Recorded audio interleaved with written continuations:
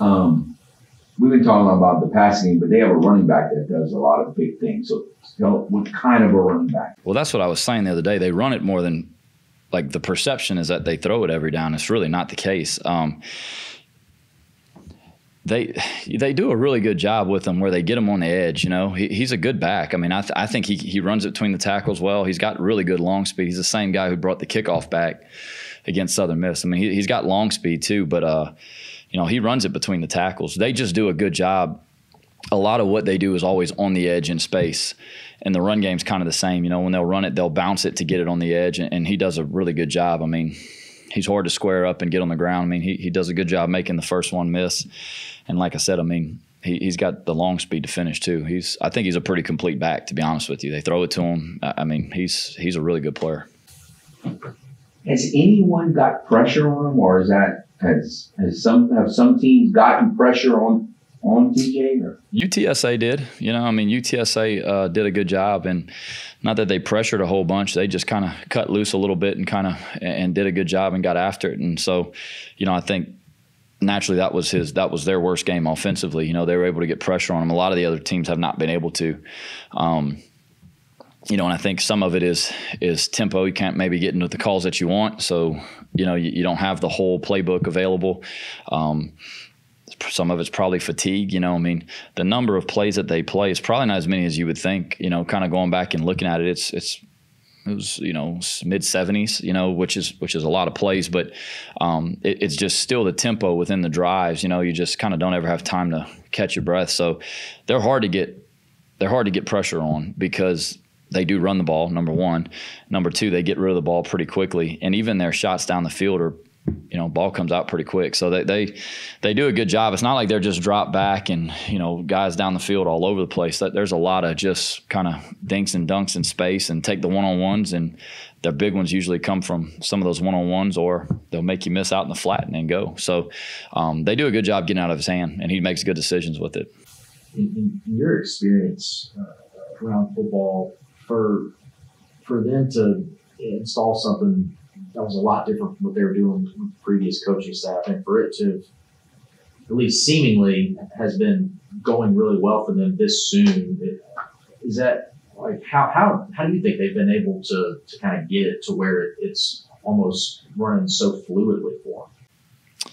Yeah, I don't know. I mean, he did a good job at Incarnate Word too in a year. So, he's obviously got, their staff obviously has a pretty good formula for coming in and getting it turned pretty quick. I mean, there are a lot of elements though on that offense that are similar to what they did with Coach Spavital. So there's quite a bit of carryover. I mean, I don't know if they would describe themselves as air raid guys, but they're both a lot of air raid principles in what they do. So I mean, it carried over pretty quick. They got quite a few kids on that team that are from Incarnate Word too. Up front, I think maybe 3 of the linemen are. On defense, they've got at least 3 or 4 on defense. So there's a little bit of that in there as well. But I mean, kind of the way it works now, you get in there in January and kind of get rolling. The coaching staff, a lot of that came from UIW. So there's continuity in that, which helps. But no, I mean, there's, I don't know. I mean, they kind of went heavy transfer route, and they've obviously gotten some good ones, that fit. So when we talk about how they score quick a lot of the time.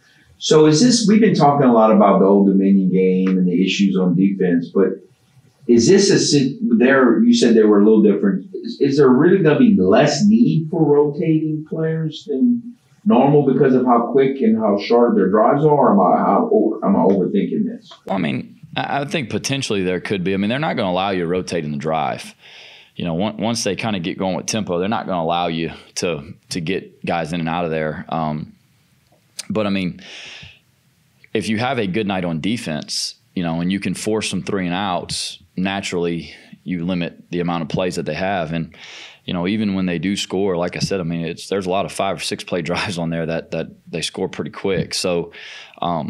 We need to do our job on offense and try to eat some clock and be efficient and make sure we kind of make some drives count. And I think I said this the other day, like, obviously you want points on every drive, but even having a drive where you move the ball and you flip field position, sometimes that's good team football too. So, a lot of it depends on the success you have on offense, and also, on defense. If you can get some of those stops, it's obviously it's critical, to be able to get some 3 and outs there where you get them off the field, and get your offense back on there and get your defense on the sideline. So, we always play a lot of guys, and that's the plan. I think it's a little bit harder to rotate in series with the way that they do it. They don't sub personnel as much as some other people do.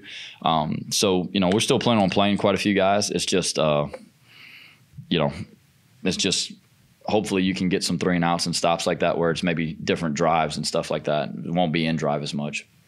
Against their offense, is it the way they operate it for you guys defensively? Are there less checks at the line of scrimmage, and if there's less, is that advantageous at all? If you're not having to try to make an audible or something defensively.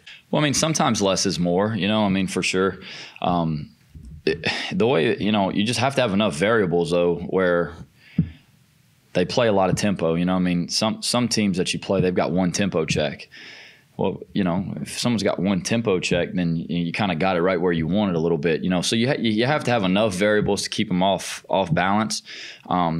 But they do play in a couple different personnel groupings, and naturally they like to do different things in different groupings. So, we're trying to do a really good job of making sure that, what we have for our personnel groupings, we're airtight on. Certainly it can't be a ton of stuff. You don't have time to communicate it all. But we carry probably more volume than most on defense, so whittling it down a little bit probably won't be bad. We have actually the last couple of weeks, kind of narrowed down our scope a little bit in game, and I think it's been a good thing for us when we're playing well. In Buffalo, when we played really, whenever we were on it, it was really good. You lose focus, right, and that's the way it finishes. But against Minnesota, it's sometimes you just get outmatched a little bit, and that was kind of what happened a little bit. But we had a good plan, and our guys are straining to play in there. You just kind of. We knew that would kind of be difficult. So I think some of that has helped us a little bit. We talked about special teams, and obviously you mentioned how good they were. So how much y'all have kicked off and y'all sky kicked and all of that? How much is the wind, especially here, dictate what you do there? Well, the wind does dictate quite a bit. A short kick or a kick that's not on the right landmark is a problem. Everyone, you guys watch enough football, everyone covers half the field, right? That they kick it in one corner or the other. No one kicks it down the middle anymore. And so for us, it's not a secret. We're left, deep left. Like that's where we kick it. So if you have a lot of wind, it potentially is a problem, because it affects the drop depth and the timing and all the things that you work on. So a lot of wind potentially in the kick game does affect the way that you want to kick it, And at Minnesota, I think we ended up sky kicking one because we had a pretty stiff wind in our face. So it's kind of like, well, this was one maybe right before half. I think it was right before half. And it was like, look, we just don't want to give up a big one right here. And so we sky kicked it. And that was kind of the plan for us is always to kick it in cover kicks. And then once you get in game, sometimes there's some circumstances that you say, well, maybe it's strategic. Maybe you feel like you can, sky one of somebody that you don't think is going to catch it, or something like that where you're like, I don't know if we're going to be able to get the depth or the direction on the kick we need. But I know y'all always work hard on special teams, but you said it Monday. That could decide the game, special teams. Sure. Yeah, a return for a touchdown is a huge momentum play. So for us, obviously, we need to get our return game ready. Get Zylan going. He didn't get really very many opportunities last week. Their kicker was kicking it almost out the stadium. This guy we ought to be able to get a couple returns, which will be good for us. And then certainly we got to cover him. It's simple lane integrity. And you watch the last game and Southern Miss, they play really hard. They're running down the field. They just didn't squeeze lanes, and next thing you know, it pops. And then after that, they started squeezing, started playing good. And, they make plays back there. They get them down on the ground. So, this game is this game is something that, we're really excited about, because in all three phases we got to go play well. And if you don't in any one of the three, it could absolutely cost you. Playing well in 2 out of 3 might not be it's probably not enough this week. Just, truthfully. Another aspect of special teams, what have you noticed from them on film, say when their offense is backed up, maybe inside their 20, inside their 15, inside their 10? Does that affect their efficiency and their accuracy and their ability to drive the ball down the field? Is it like, can Thomas Leo play a vital part in y'all's success on Saturday? Well, I mean, flipping the field always, it puts a lot of stress on you offensively.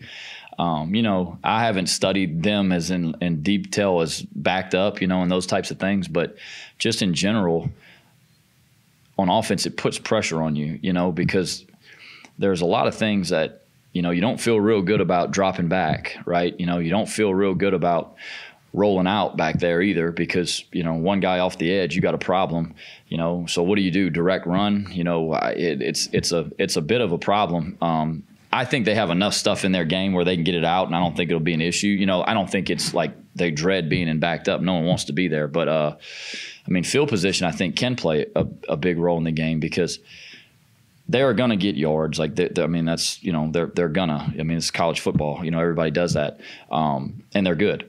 But making them drive the whole field, it extends drives, which is kind of not their thing. That's not really the world that they want to live in. And then it gives you more opportunities to get off the field if they got to go the distance of the field. And, sometimes, like I was saying, you drive the ball, you eat some clock, and you end up flipping the field. Well, that's team football. You're not going to score a touchdown every time you got it. And, I think for our special teams, executing in those situations are going to be big. Being able to pin them back, being able to cover them down there and get the ball down inside the 10, whatever yard line. So, I think that's always a factor. You never want to have to go 90. That's a tough spot to be in. Have you talked to your team about staying focused? Because it's always like this, but this is a game where if you're up 14 or down 14, it may not mean as much as a lot of games that you play if you're up 14 or down 14. It just seems like this is a game that could be very volatile both ways. If I have to tell them to keep their focus now, we got a problem. We talked about, after the Buffalo game, was one that we talked a lot about it, because we did lose our focus and intensity. And next thing you know, the game flips, right? And then all of a sudden you're in a dogfight right there trying to recover onside kicks to win. So we talked about it a lot that week. We've talked a lot about intensity and focus as being a vital part of the way that you practice and the way that you do anything. Our guys know, though, they understand, like, they know this is a good football team. It's a lot like last week. Like, we knew that it wasn't just going to be you go walk the dog on them and it's over. They know it's going to be a 4-quarter game. They know that you're going to have to fight for 60 minutes, and they know that that's what it's going to be. So, no, this week they're excited about playing this team because they can see it. They know they're a good football team. And, that's kind of what this thing's all about. When you get into your divisional games, you got to step up to the plate and you got to go play well. So if I got to tell them we got to stay focused, then we got problems for sure. Anything else? You did ask about injuries. Sonny Hazard is going to be questionable. He finished the game last week, but he's going to be questionable with a lower body injury. So we're working hard to try to have him ready, but we still have him on there because we're hoping he'll be able to go, but he is questionable. You got good depth there now. We do. This is 3 weeks ago. I don't want to say it. I don't want to sound like it's like that. You're always concerned when you have a guy that's hurt, and especially a good player, but we're in a better spot than we were 3 or 4 weeks ago, right now. And, those guys will be able to hold it down until he gets back.